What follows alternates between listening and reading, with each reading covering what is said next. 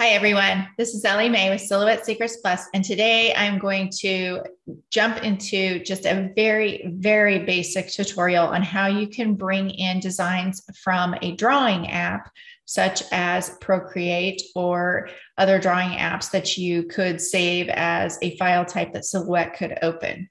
So I am using Procreate on my iPad. I have just an iPad, I have my Apple Pencil, but you could use any tablet with a drawing program that could export a design such as a JPEG, PNG.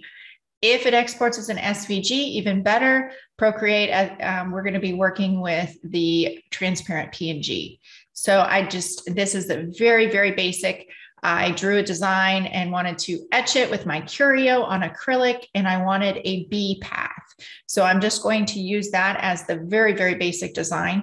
I recommend using very basic things when you are designing or when you're first learning something, and that's going to be a way you can pick up new techniques and new tips and not overcomplicate things as you're learning them. So again, this is just a very, very basic. I am not an artist. I am very much out of practice of drawing with a hand. And then you throw in the electronic aspect of drawing on an iPad, and that's a little bit different to get used to than pen and paper too. So it's just a very, very basic tutorial. The first thing that I am going to start with, again, I'm just using my pencil. You can use a stylus if you're using another program. I'm going to take this little screen out of here. So I am going to be able to show you. I'm going to highlight it on my screen with my cursor as I touch, because you can't actually see me using the Apple Pencil, or you don't even need a pencil in this case. But I'm going to first start out by using a new canvas size. Now, the one thing that I want to talk to you or mention is that when you're creating a file as a JPEG or a PNG file, you need to keep in mind your file size or your design size.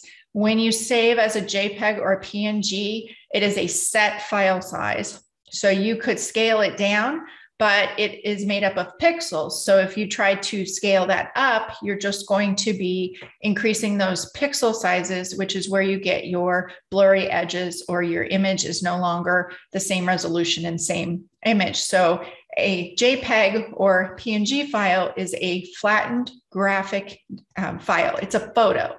It's not like an SVG file, which adjusts the dimensions or the edges of your design as you scale it up and scale it down, because it's called a scalable vector graphic.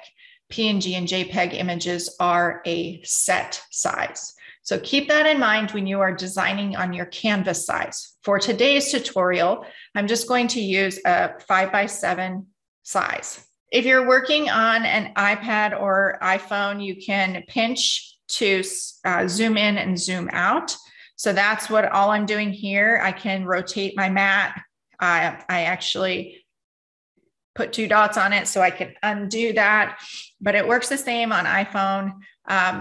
You can zoom in or zoom out on your canvas, just depending on your device that you're using.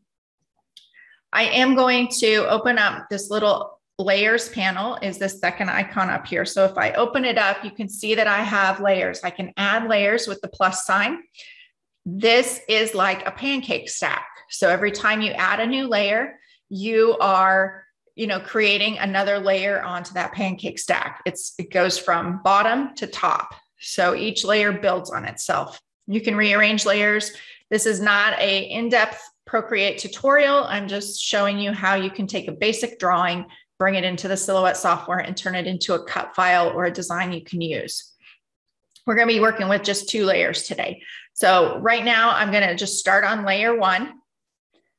And then all I'm going to do is I just have a monoline pencil. That's all I'm going to be using today. Very, very basic. I just need a basic line. All I wanted was a bee path.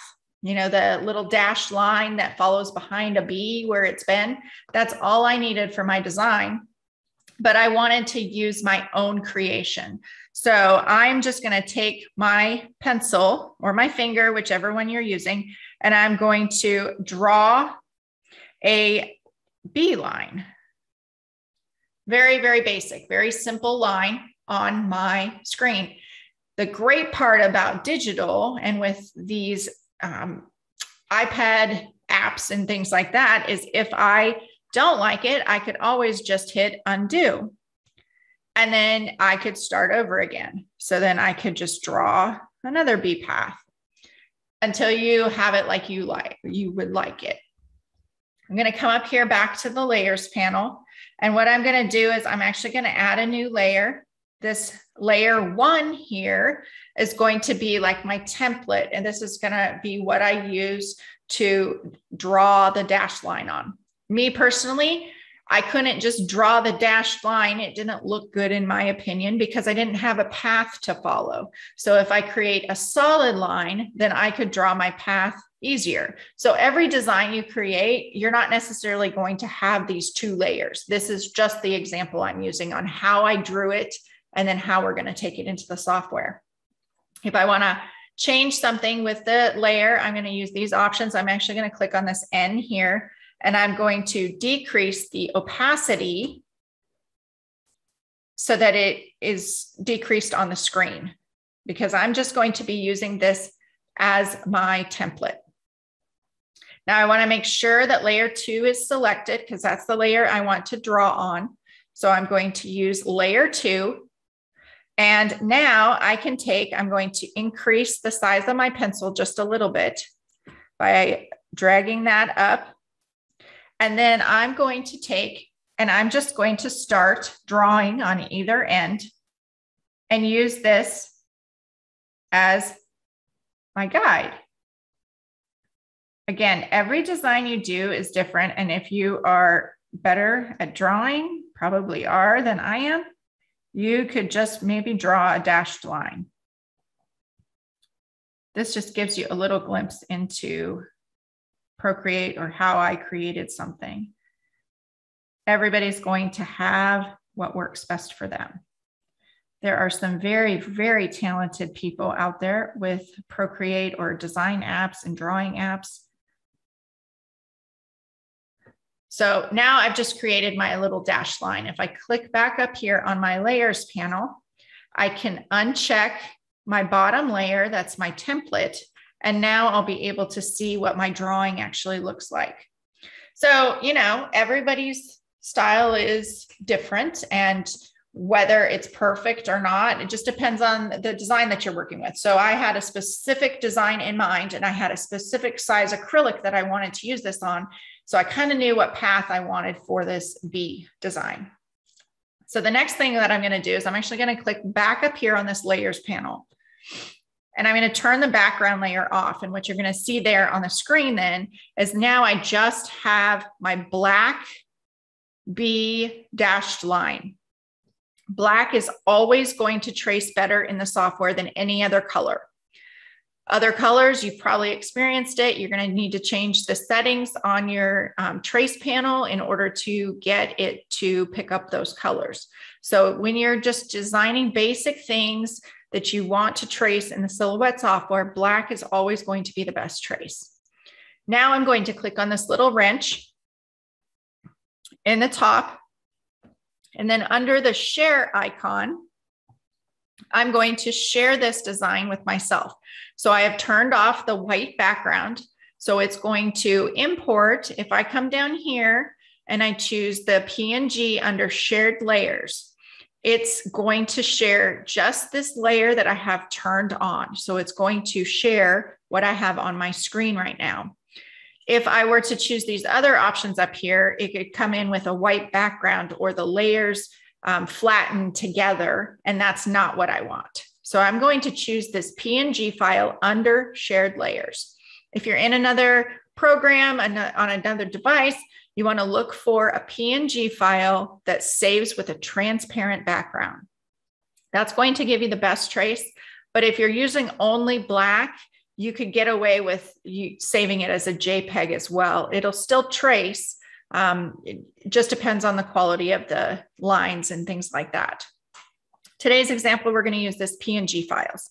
So if I choose PNG files, it's going to say exported. I am just going to choose the mail option for today's tutorial, and I'm going to email that to myself. But you could also use this little thing here could go to my Google Drive. However you decide to save that, to get it to your computer, to pull it up in the Silhouette software. That is completely, you're going to have to decide what works best for you. But you can see here, there's a lot of other options. Here's my Google Drive.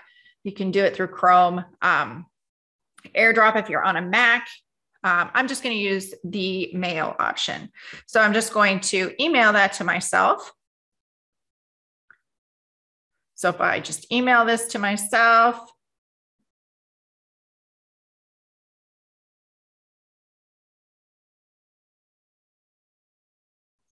it's going to export successfully. Now I'm done with my iPad. I'm done with my pencil. I can set that aside. I have emailed it to myself, and I'm going to switch over here and share my screen on the computer. So if I switch over my web browser, and then you can see this is telling me I've already emailed it to myself once. This one's a new one. So in Google, it just condenses those into the email. If I click on it, it would show me 2 emails. So this second one I just received a minute ago, and I'm going to click on the download button. And then you can see that I've done this before. So I'm going to come in here and I'm going to just name this BPath3. And you can see it's a PNG file, save, and then I have my design. So now when I switch over to the Silhouette software, you can see I've already been testing this. Sometimes when you record, things don't work out properly. And so you end up recording more than once. So I'm going to open, and then I'm going to choose the BPath3, which is the one I just downloaded. So you can see here, I have my BPath. Now, if you are using a version of 4.4 software, you have the option to turn on auto trace for a transparent PNG file. In early versions of version 4.4, there were some bugs that would crash your software with this auto trace. You need to keep in mind that you are adding data to that file exponentially when you use the auto trace feature. So there's still a couple bugs in the auto trace feature. It is a neat feature, and I'll show you that here in just a second. Since I was recording this before, my head was in the way of showing some things, so I'm re-recording it, and my auto trace is currently off. I am using, if you want to find your version, I'm under help on a Windows PC or under Silhouette Studio in the top left on a Mac, and choose About Silhouette Studio. I'm actually using a beta version that I was testing. That was what was open on my computer. But in the bottom right corner, and this gear icon is your preferences panel. And if you choose import, I currently have auto trace turned off. That's why it didn't come in traced. So first I'm going to show you how to work with that. So anybody in any software version could do this. So I'm going to close this. And then what I'm going to do is I'm going to come over here to the trace panel, which either looks like a piece of toast or a butterfly. I'm going to open that trace panel, and then I'm going to click Select Trace Area. When I do, my cursor is going to change to a plus sign. I'm going to left click and drag across the entire design. And I'm actually going to zoom in here. Because your software traces black the best, you can see that it's almost got all the edges.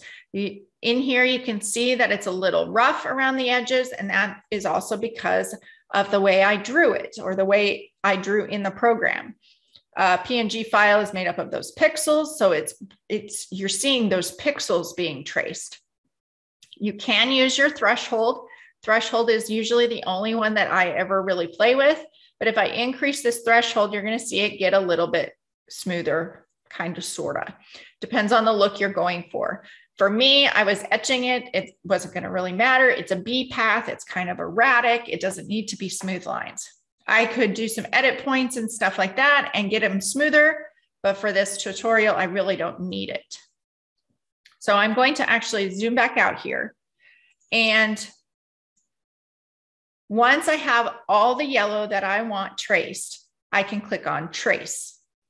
And then what you're going to see is I'm going to pull the original away and I have a traced image.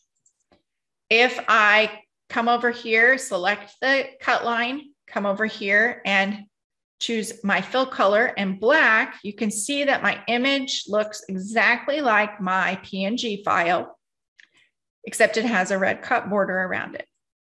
If I click on Send in the top right corner, you can see over on this side over here that I now have a cut line, and I have one that is just my PNG image. This is not a cut line. There are no bold red cut lines around it.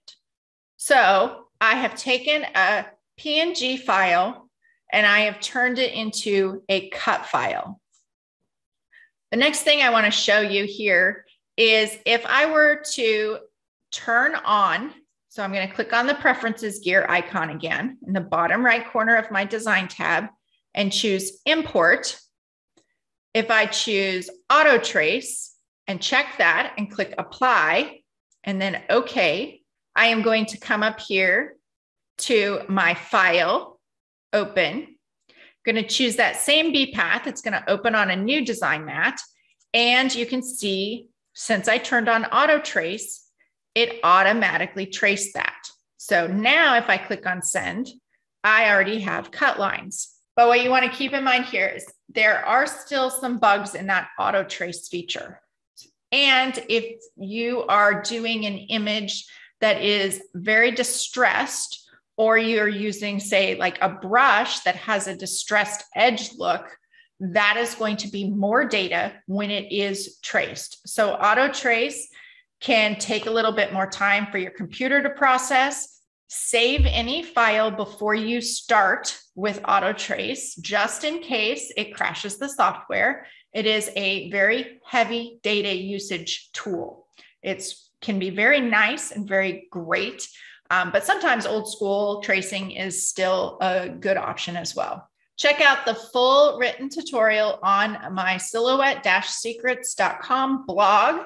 And I have a little free design that I have drawn in the software program that's a little more exciting than this B path. It's still very, very basic, but I'm going to give that free design to you so that you can practice with the technique and the files. This technique will work for any PNG files that you were to bring in. Or JPEG files. And black is going to be the best thing that traces. So keep that in mind when you are using images like that. Hope the tips have helped. I want to thank you for joining me and have a great day.